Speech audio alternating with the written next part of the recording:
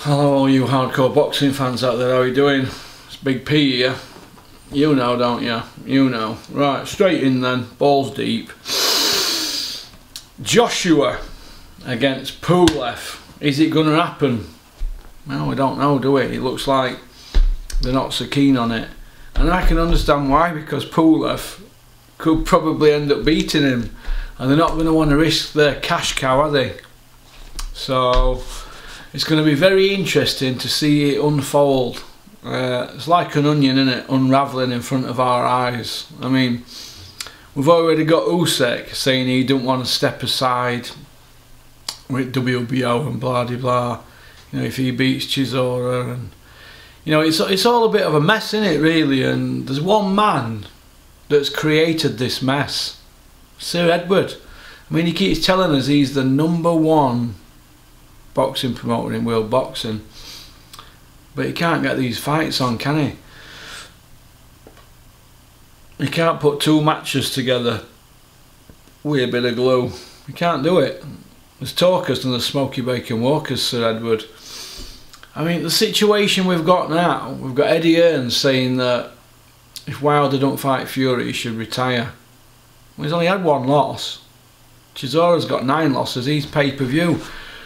Which brings me to, has the bubble burst? Has Eddie's bubble burst? Well, his dad's own bubble's burst, hasn't he? But he filled his boots, didn't he, with that?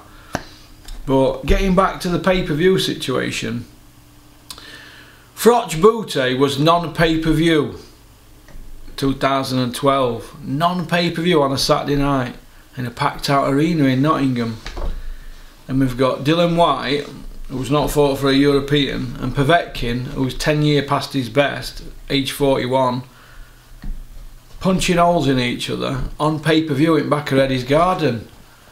But that's pay-per-view. Am I with programming? Have I took too many drugs over years, or is there something just... Am I missing something here? Let me just back that up again. Booty, 30-0, 24 iced, against the Cobra, coming off at Super 6 final.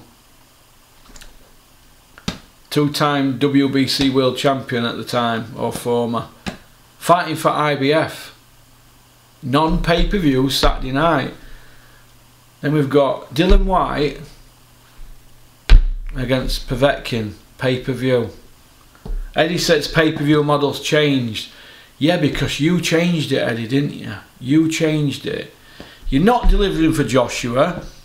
You're doing your best not to make this undisputed fight. And we keep hearing all this, don't we, from Eddie Hearn and Bob Arum. They want to be undisputed. And Tyson Fury wants to be undisputed. Tyson Fury's not bothered about undisputed, I don't think. He's got all belts now, and he's got every belt. Joshua's got his belts by default, but he ain't got the WBC. So at this present moment in time, Tyson Fury's the man. Forget what all the PR stuff that he comes out with and all the lies that he tells and stories. It's just to keep himself out there. He's the man in that ring. No ifs or buts. He's just playing the game, isn't he? Joshua, Eddie's not delivering for him. He can't even get the Pulev fight over the line. Do you know why? Because they don't want that fight, do they? I don't want to hear about this virus and all that. Well, it's virus because too many boxing promoters are chatting a load of nonsense at the moment. They're chatting rubbish. It's sort of rubbish they're coming out with. They're paying lip service to the fighters, throwing dates and making posters up and this and that and blah de blah, but they're not delivering. And then they've got the get out of jail free card. Well, it's the virus. Look, Dylan White against Povetkin's on for the 2nd time inside 3 months. That's the Midlet virus. So Joshua Pulev can be made. That can be made. Right? I don't want to hear about it can't be made and all that. Look, it looks to me like they're desperate for the Tyson Fury fight, but they want it to be right, don't they? They want it on their terms, but greed plays a big part in this. Well, we all know, don't we? Boxing promoters. The prostitutes. Prostitutes.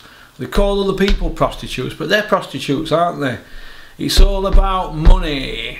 It's not about fights. They'll tell you one thing, oh, it's about the fans and we want to deliver for fans. Look, they're not delivering.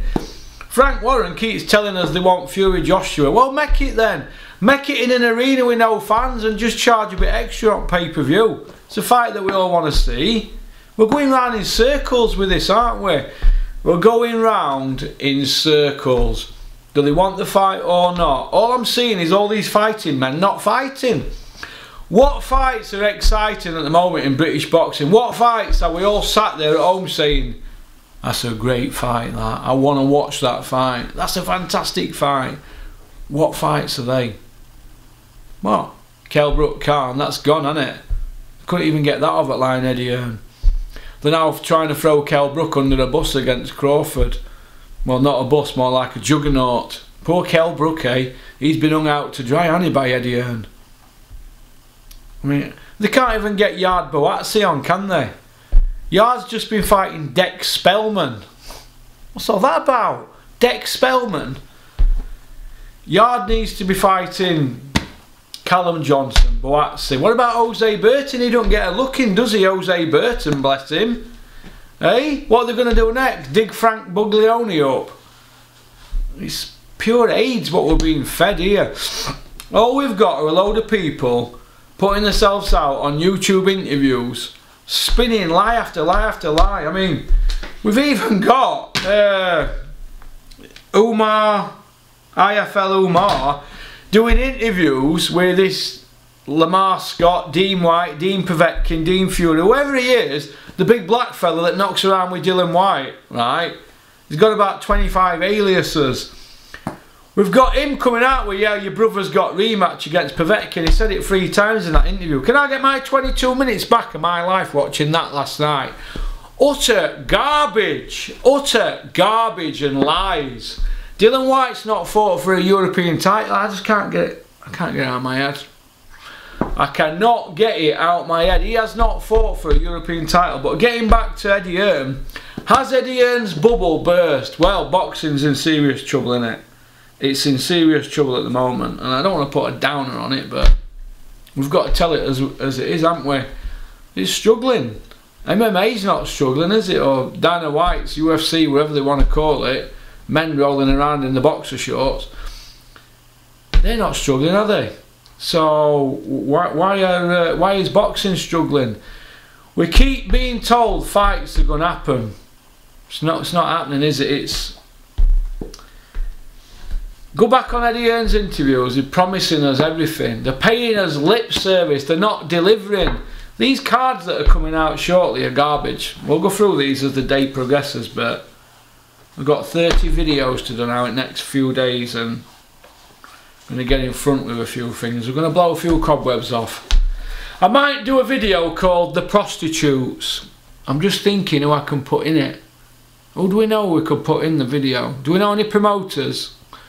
Or we could put in it and we could call it The Prostitutes. Answers on a postcard to porkycorner@mail.com. We're going to have a lot of fun this week. We're going to shake it up Snoop Doggy Dogg style. That's what we're going to do this week. Shake it up. Shake it up tonight. Alright, so peace out. Keep on trucking. Keep sporting boxing. Thank you very much for subscribing, liking and leaving a comment and sharing it. And don't forget to hit that notification button on the channel. I've only just noticed what it's for. But then again, I couldn't even get into my computer this morning. Tried the password 20 times. Rung somebody up. They goes, press caps lock off. So I pressed that off and I've got into it now. So we're getting there, aren't we? We're learning on job. We'll be on Janet and John book 1 soon. We're only learning to read. No, peace out. Don't have nightmares. Shout out Johnny Nelson. Stop being a crybaby, Johnny. You groveler.